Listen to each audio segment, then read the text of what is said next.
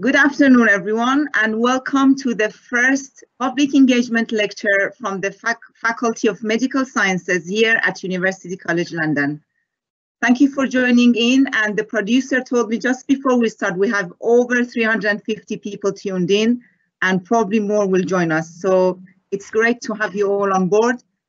Normally, we would have liked to welcome you to one of our lecture theaters, but under the current circumstances, this is the best we can do, a live webinar, which will be recorded for your further information and will be sent to you afterwards.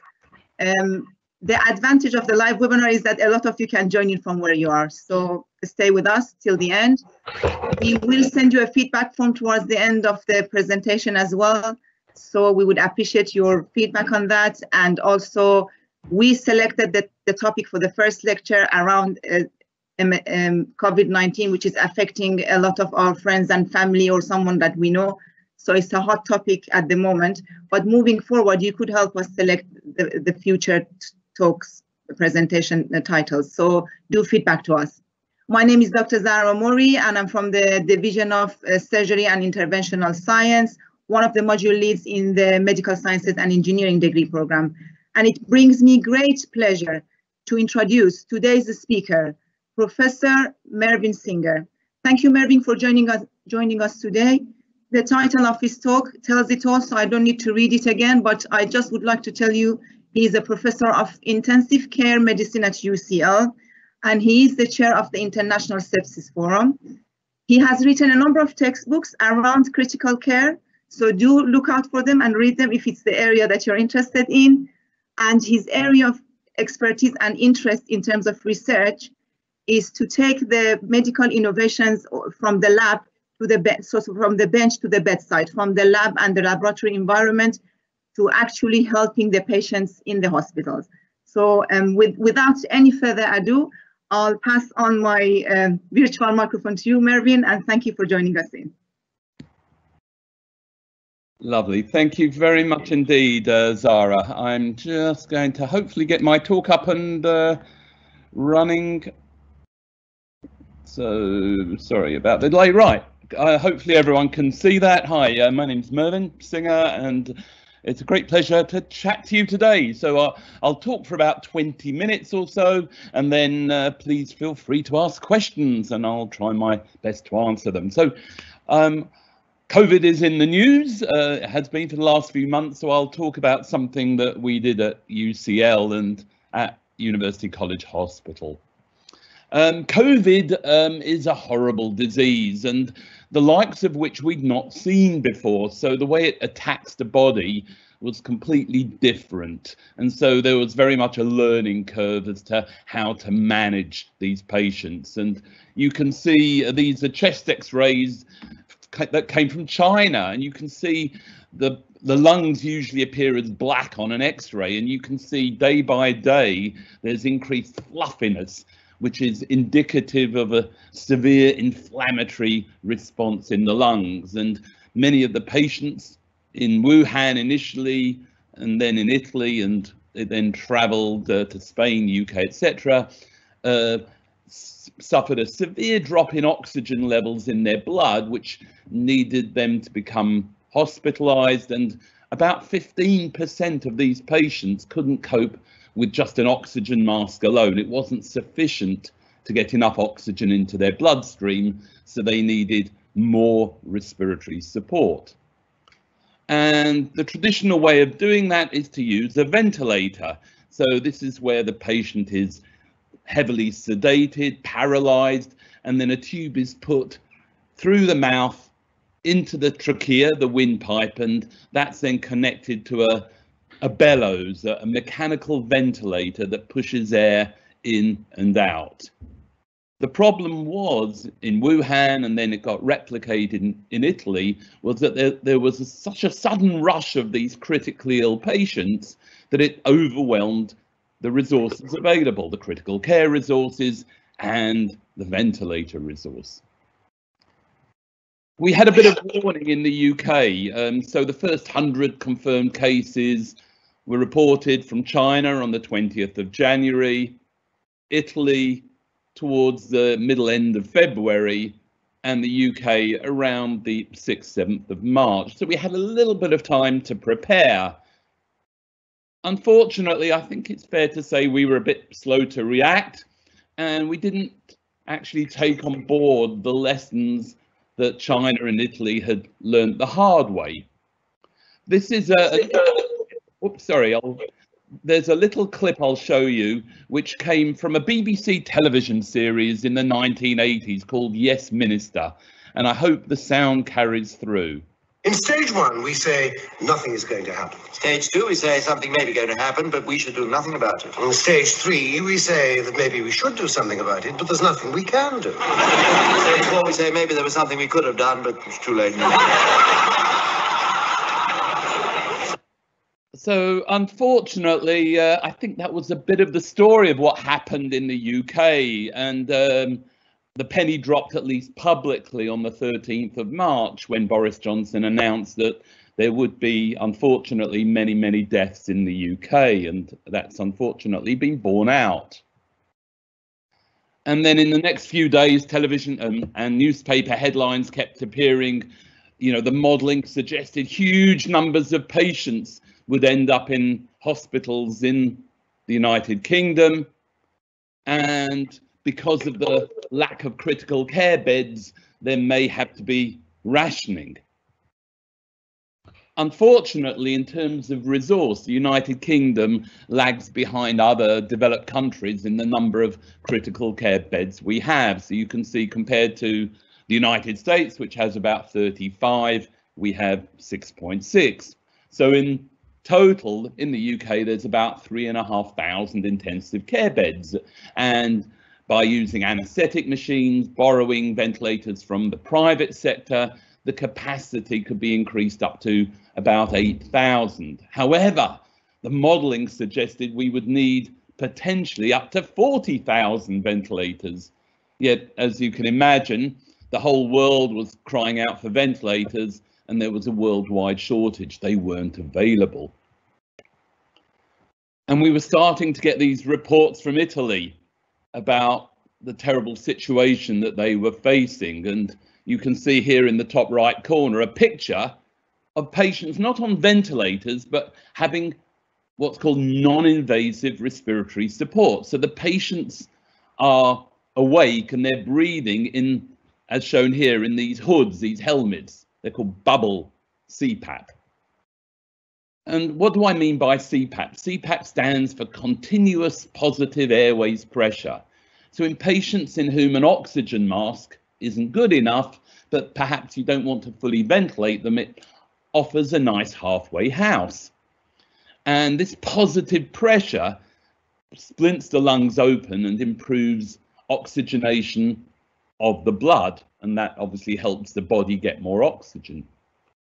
So the positive pressure, without the CPAP, you know, the alveoli at the bases of the lungs collapse down, but with CPAP it splints the alveoli open, and it helps the matching of blood flowing through the lungs and its ability to pick up oxygen. And so the patient wears a tight-fitting mask, and an air oxygen mix is passed through at very high flow across the mask, and the patient breathes out through a valve. And this valve, what's called a PEEP valve, allows the patient to breathe out against a resistance. So rather than breathing out against atmospheric pressure, there's a little bit of positive pressure that keeps the lungs splinted open. And the masks that the patient can wear can either be a tight mask covering the nose and mouth, one over the nose, a whole face mask, or this bubble helmet hood type of approach. So it's sealed to allow a good flow of air under pressure. However, CPAP, there was a lot of worry about CPAP. The World Health Organization, many national guidelines, including the UK, because of the fear of transmission of the COVID virus through aerosolization because of the high flow, and therefore a risk to healthcare workers. However, needs must, and despite these guidelines, doctors in China and Italy had turned to CPAP because they didn't have the ventilators, they didn't have the intensive care beds, and they wanted to spare these for the most needy. And this is an example of a guideline from Italy, and you don't have to know Italian to see the word CPAP there. So it figured quite prominently in their guideline. And a friend of mine who was one of the leaders of the emergency response in the Lombardy region, that's around Milan, he told me in early March, I don't have any hard data, but I'm absolutely sure CPAP is the answer. And I have many friends and colleagues in China and Italy, and they said that about 30 to 70% of patients managed with CPAP could be kept off a ventilator, thus reserving that resource for those who really, really needed it. Importantly, there were no reports of serious infection in healthcare workers, doctors, nurses caring for these patients. Yes, we were wearing PPE and they were wearing PPE, but these patients weren't ending up as intensive care patients themselves. And there were no issues with oxygen supply because they use more oxygen than a standard oxygen mask, but the hospitals were coping.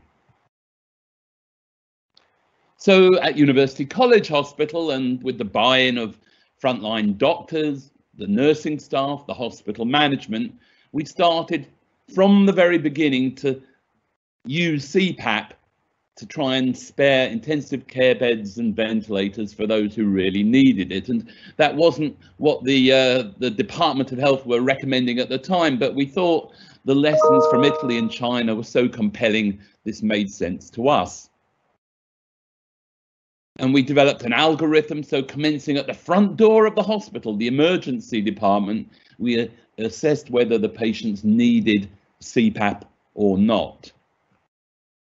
There was this rapid intensive training program for patients outside intensive care to learn how to use CPAP, doctors, nurses, physiotherapists, and so forth.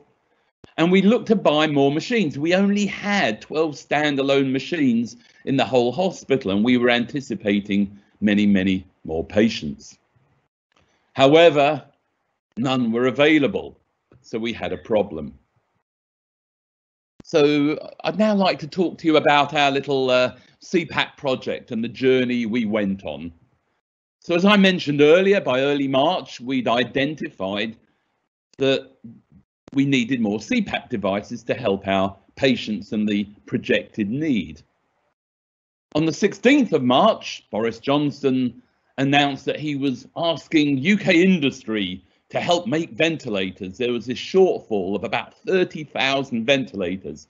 So he appealed to companies, Dyson, Rolls-Royce, Airbus, big companies, to make ventilators to try and fill the gap. In my humble view, this was completely misguided for two reasons. Firstly, these are very sophisticated machines, and to ask companies who had no experience in making ventilators to make them from scratch in a few weeks was an impossibility. These machines take months, years to develop, so to get it done in weeks would be, to my mind anyway, an impossible ask. And secondly, with the anticipated rush of patients, there wouldn't be the beds, the intensive care staff who could look after mechanically ventilated patients. You do need special training because without that, that can endanger the patient's lives. So I had a thought that, well, can we make CPAP machines? And there was this very old device that had been invented by a small company in Britain in the early 1990s called the Whisper Flow. And it was a purely mechanical device with three knobs. There was an on-off button, there was a button to adjust how much oxygen was coming from the wall oxygen supply, and also a button to adjust the flow rate. And that's all there was to it. Purely mechanical, no electrical bits, no moving parts, a very simple device. It was no longer being made. It actually had come out of patent, we found a few months later, so we were free to copy it.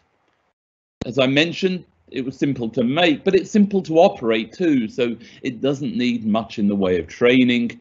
And because it was based on an existing device, hopefully it would be easy to get regulatory approval, because clearly you can't use something that you make in your garden shed and then try it on patients. You have to make sure it's not going to harm the patient.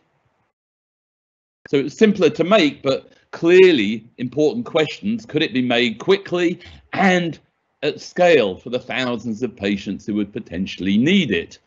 And we had the other added problem of a global lockdown, so many factories were now closing. So Boris Johnson announced his request for ventilators to be built on the 17th of March, on the 16th, and some of our engineers at UCL were asked to help with forming consortia.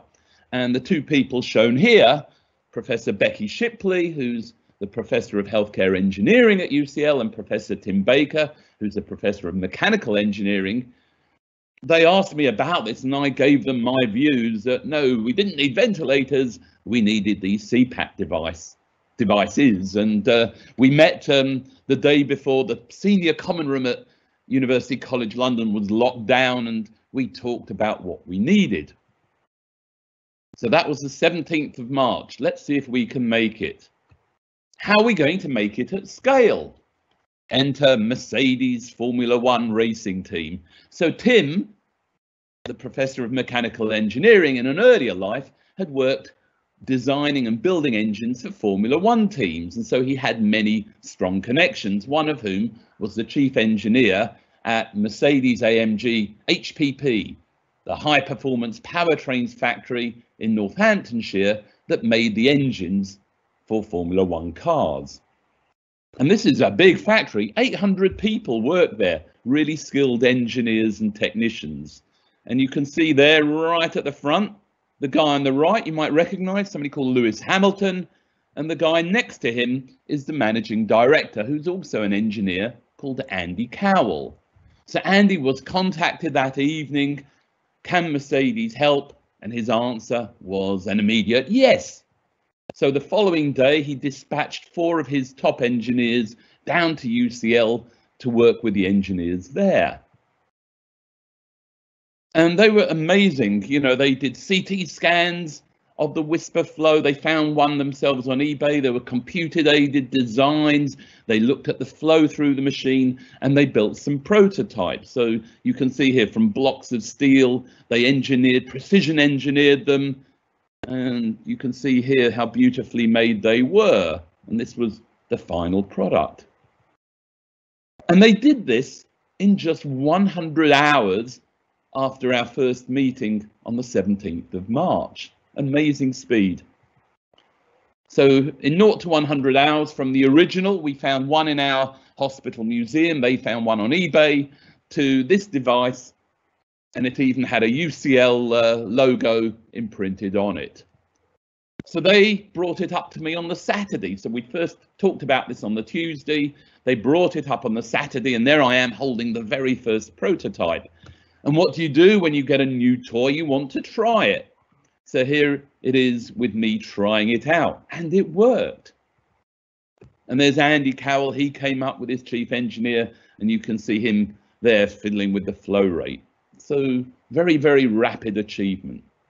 As I mentioned before, we had to get regulatory approval, and the MHRA, the Medicines and Healthcare Products Regulatory Agency, were incredibly helpful.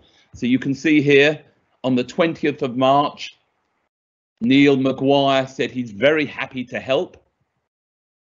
On the 25th of March, we sent in a huge dossier with all the technical spec, the manufacturing. I tested it with some colleagues on ourselves, so we had some validation data. And you can see that we were given approval to use it on the 27th of March. So the MHRA responded in just 36 hours.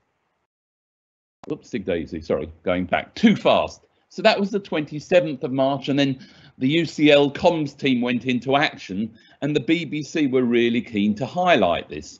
And Fergus Walsh, the medical correspondent, came and filmed on the 27th of March. He cut it over the weekend, and it was announced on the BBC website. And I'll play you a little bit of BBC Breakfast. It delivers oxygen to the lungs without the need for a ventilator. Here's our medical correspondent, Fergus Walsh. It's a small device that could make a big difference. Known as continuous positive airway pressure, or CPAP, it pushes oxygen into the lungs, keeping them open, making it easier to breathe. They're already used in the NHS, but are in short supply. So a team modified and improved an existing design in less than a week, which has now been approved for use by health regulators. And this story went global. So you can see all over the world, people were really interested in what we'd done, and they were interested to hear more. So it was quite a busy time, as you can imagine. We even had the ultimate accolades, you know, tweets from Gary Lineker and Lewis Hamilton. What more could you ask for?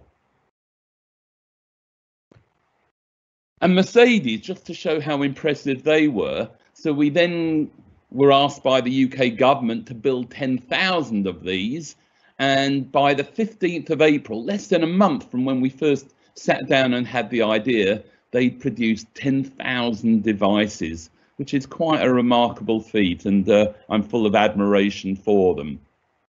And actually, I won't go into the detail now, but they, together with our engineers, improved on the design, and so a Mark II device came out as the 10,000 devices, which was actually up to 70% more efficient in oxygen use than the original device. Let's go back a step too. The other thing we thought was really important was not just to look after the UK, but to think about the rest of the world, because clearly everywhere else has been suffering from COVID, and many countries aren't as rich and developed as the UK. So what we did was, on the 6th of April, we made the designs freely available for anyone in the world. So anyone in the world could access the designs, the manufacturing package, what materials were used. We had training videos, educational brochures, etc. And provided you were a legitimate organisation, a government, a healthcare provider, a research institution, a manufacturer, you could have the designs. And in fact, we gave over 1,800 design packages to different groups. And so far, 105 countries have expressed interest, and the devices are now being made locally, being donated or being purchased at cost. So we don't want to make any profit from this, to loads and loads of countries around the world where they're being used. I'd just like to finish off by thanking, I mentioned Becky and Tim earlier, my lovely colleague, another intensive care consultant, Dr. David Brearley, here wearing a mask, who was also hugely instrumental in helping me with getting the clinical evaluations done and helping the engineers optimize the device. And the other gentleman is Professor David Lomas, who is the Vice Provost of the university. He's a respiratory physician as well. And so he immediately saw the need for the device and helped open doors, not only in UCL to get the funding streams and the bureaucracy swept away, but also with government and the Department of Health. And I'd also just briefly like to acknowledge the many other people in UCL, the engineers, Mercedes, everyone who made this possible. On that note, thank you very much indeed for listening, and I'll hand you back to Zara. Thank you.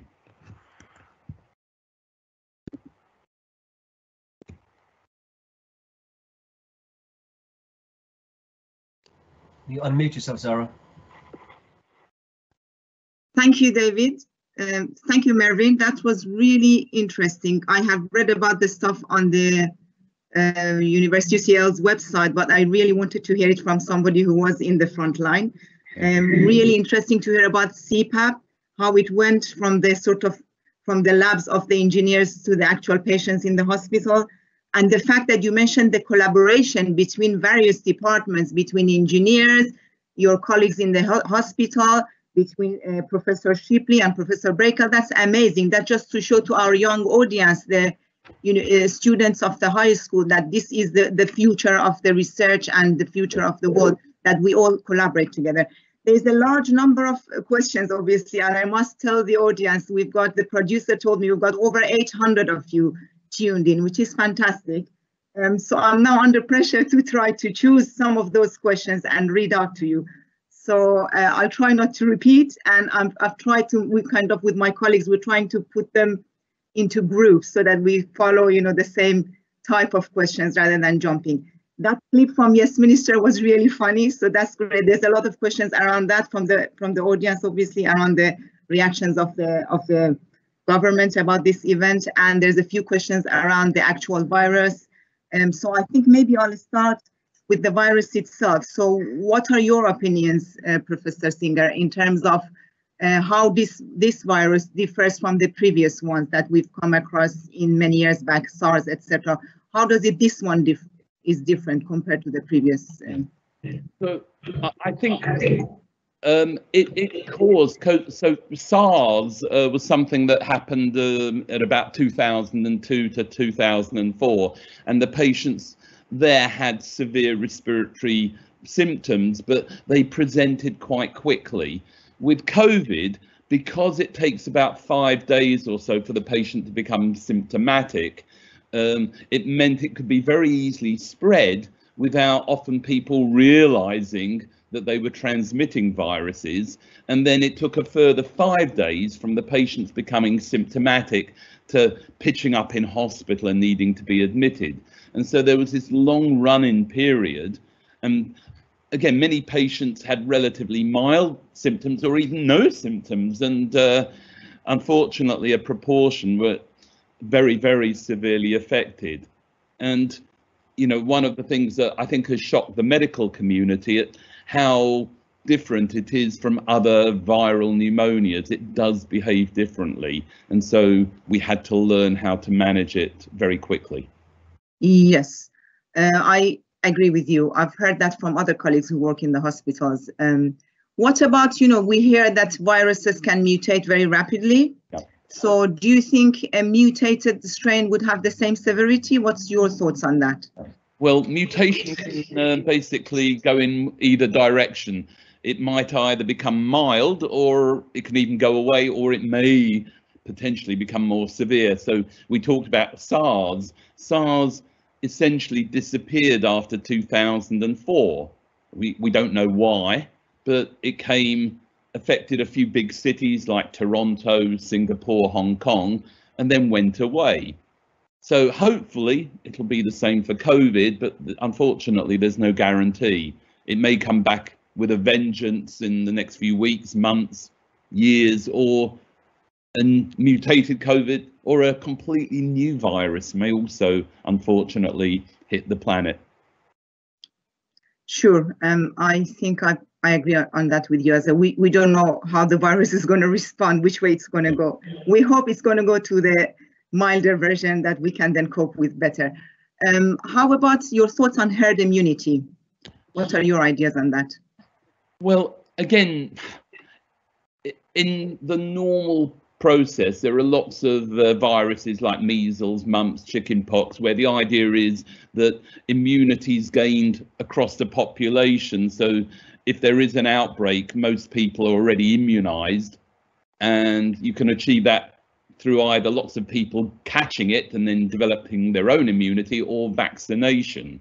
So what the government are busy working on, and many countries around the world, there are 2 vaccine trials going on in the UK, are trying to develop vaccines to try and improve herd immunity.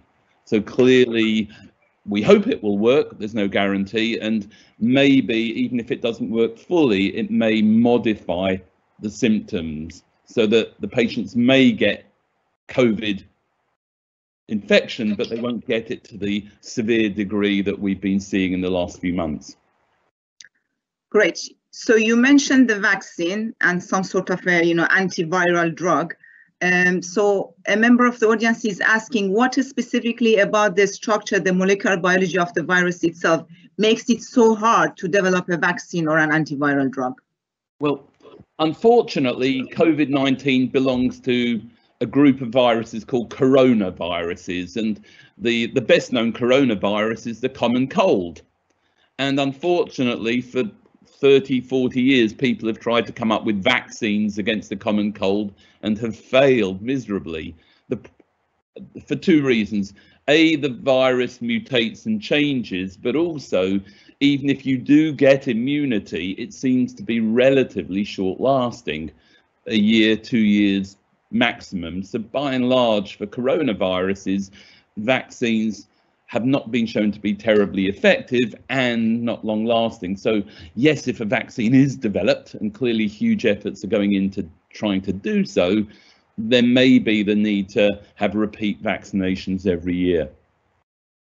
Great. So you've answered another question that Akshi had asked.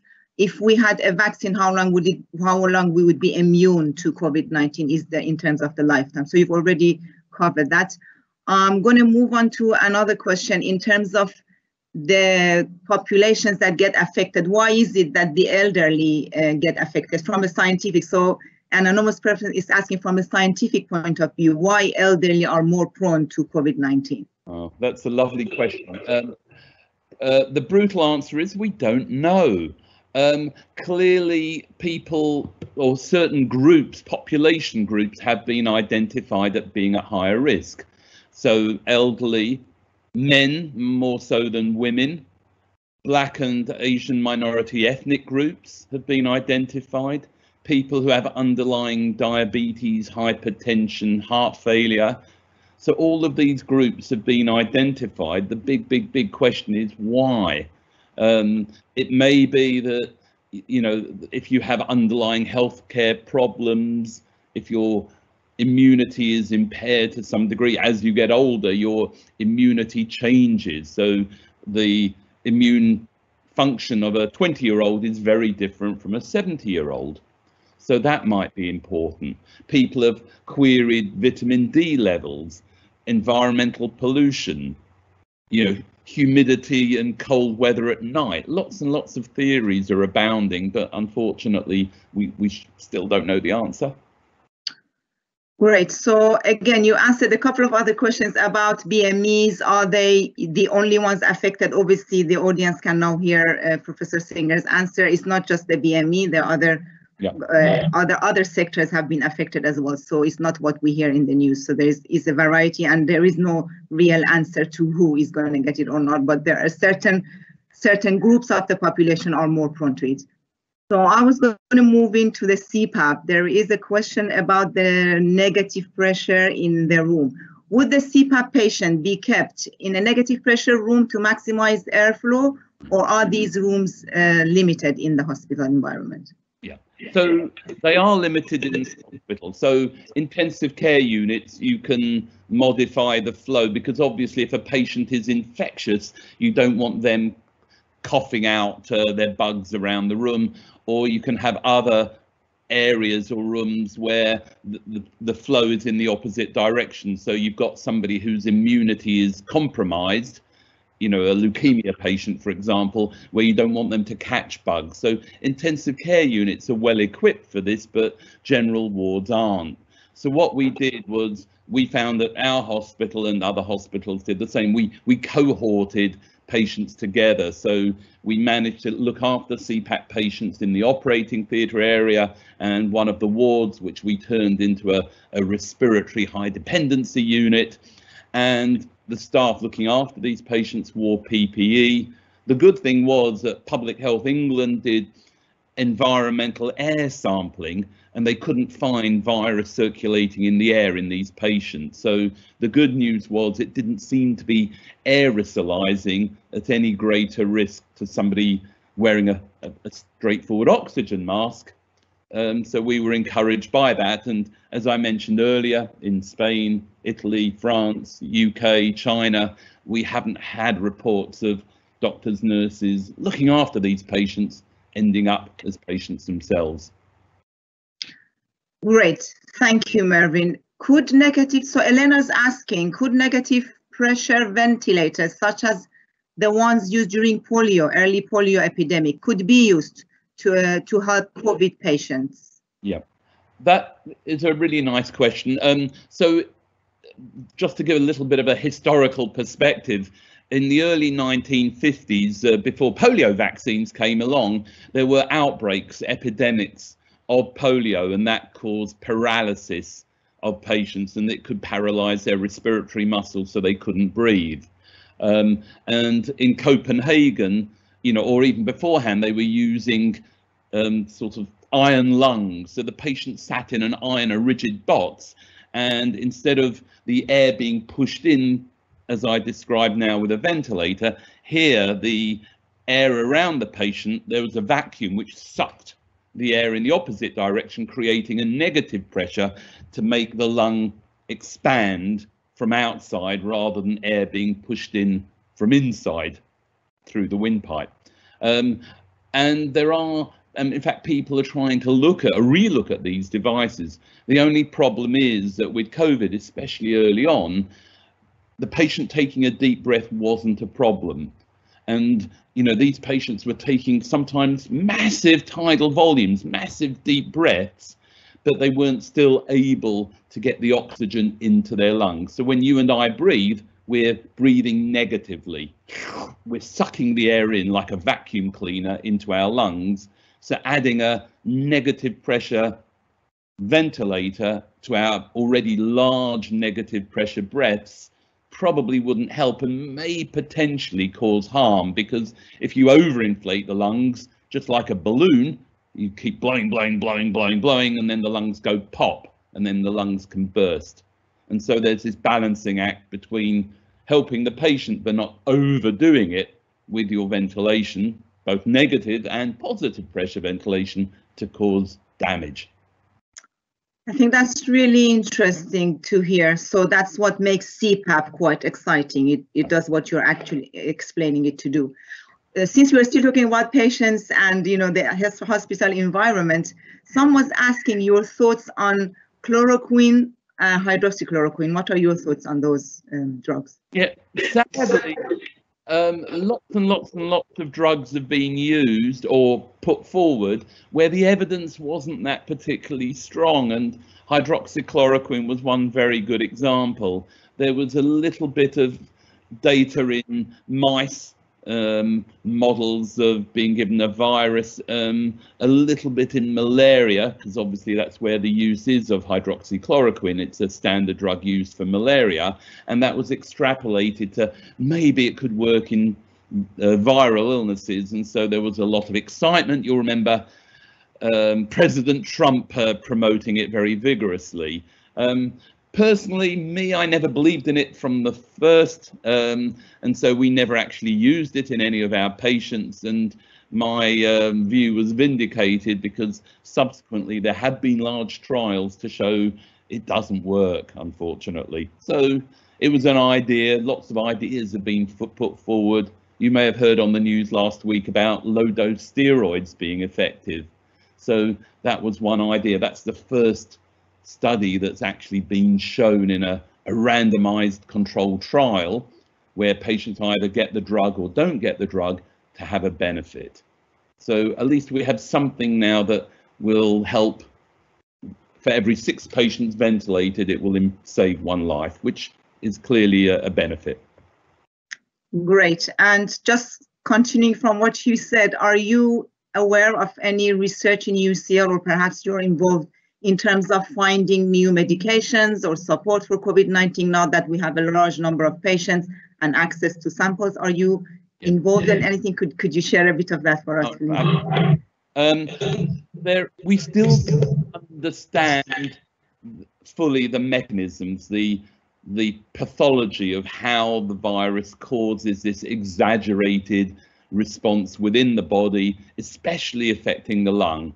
And there are loads and loads and loads and loads of treatments being suggested or being trialed. I was sent a list a couple of weeks ago with 132 different ideas, which is a lot.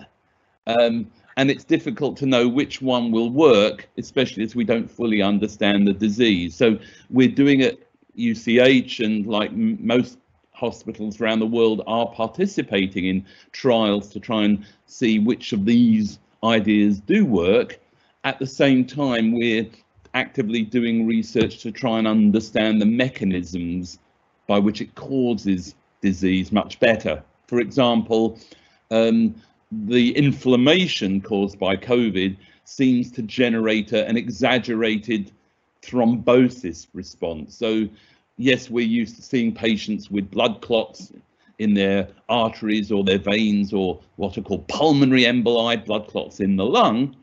But the number we've seen with COVID is around 6, 7, 8 times higher than what we're usually used to. So again, the contribution of these blood clots to the disease process, we still don't know. But again, that's an avenue for research. Yeah, great. Thank you. Thank you, Mervyn. So how do you deal with the stress of tragic diseases? You know, the line of work you're at, obviously, you see a lot of things on a daily basis, and with COVID-19 probably on a very sort of enlarged, in a enlarged sort of factor. How do you deal with those tragic? I assume the question is probably from one of the young members of the audience. Yeah, no, it is hard. You know, I'm not, unfortunately, you know, you've seen on the television, I'm sure, all of the television clips and interviews of people who work in intensive care. So to give you an example, you know, we have a 35-bedded intensive care unit, but many of these patients are relatively well. You know, they've had a big operation, we're just waiting for them to recover. So at any one time, we'll have, you know, 5 to 10 very unwell patients, and the others are unwell, but not to the same degree. With COVID at its peak, we had 62 really sick patients. So the scale of the severity and the number of patients was just something we'd never experienced before. So usually we have one nurse, trained intensive care nurse, to one patient who's very unwell.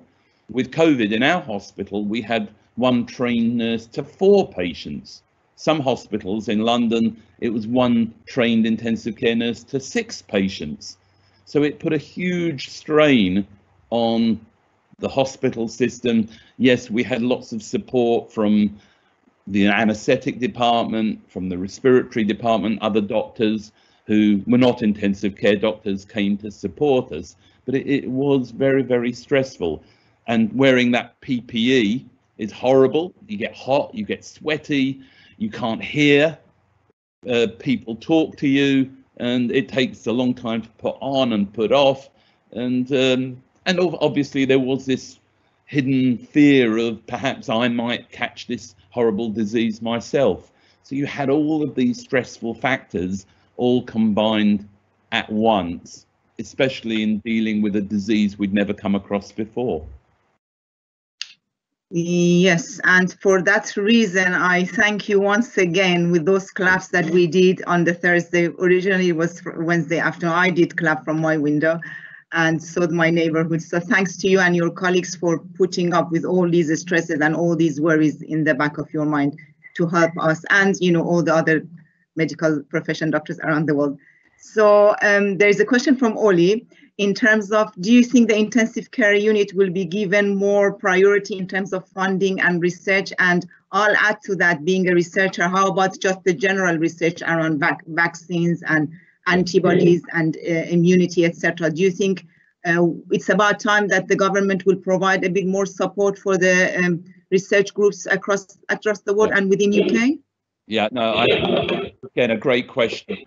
Certainly in terms of intensive care beds, I think it's embarrassed the government how few beds we have relative to other countries, and I showed that slide earlier. And so I know in London there's a big push to double the number of beds that are available, but clearly it's not just having the beds, you need to have the staff as well, and there's a shortage of trained doctors and nurses and physios and so forth. So there's got to be not just the machines and the beds, but the staff.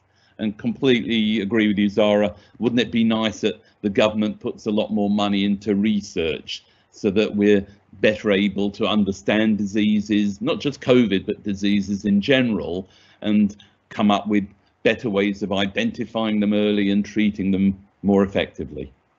Right, thank you.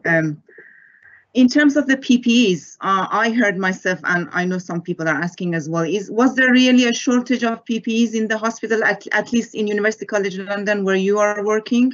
Well, we were lucky in that we just about managed to cope.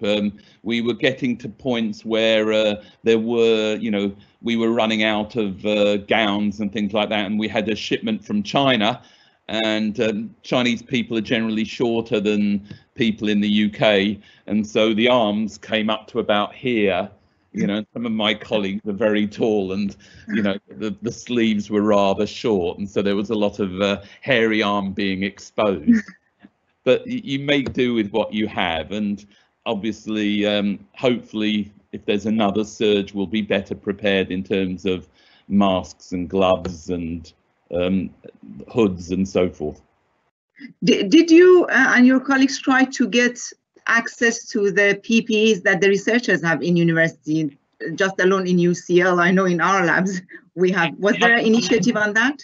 Unfortunately, I think the NHS, I heard a figure, and I can't remember the exact figure, but it was something like 3 million bits of PPE were being used per day. So, this was this huge turnover, because every time you went to see a patient, unless they were cohorted together, you had to put on new PPE kit. And wearing PPE, the nurses could only do like 2-hour shifts because it was so uncomfortable. So had to have a huge number of patients, disposable. So we created a huge environmental mountain of PPE that the planet will now have to get rid of. So thank you very much, Mervyn. It's time's up, it's 1 o'clock, but just one quick question around. Lots of people are asking about the social distancing, the 2-meter distance apart, the face mask, the ease down of the lockdown on the 4th of July. And if you think that COVID-19 is dangerous, why the government is then asking us to ease down on the lockdown? And so what are your views on all these suggestions that the government is giving us in terms of coping with this? Yeah, that's a horrible question. I'm glad I'm not a politician. On the one hand, you've got the doctors quite rightly saying there is a risk that you might get an increase in cases. On the other hand, the economy has suffered really, really, really badly. And that means, and you're hearing the news, that many people will be made unemployed. And if you can't have a healthy economy, you can't then provide funds for the healthcare service, cancer operations, new treatments, lots of other things. So you've got to reach this sensible balancing act between restarting life, but doing it in a sensible way, and hopefully controlling the non-lockdown, the return to normality, that we don't get a second surge. Brilliant.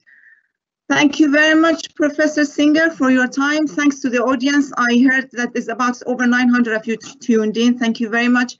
I apologize that I could not read everybody's questions because there were so many of you, but I tried to read the ones that are more relevant.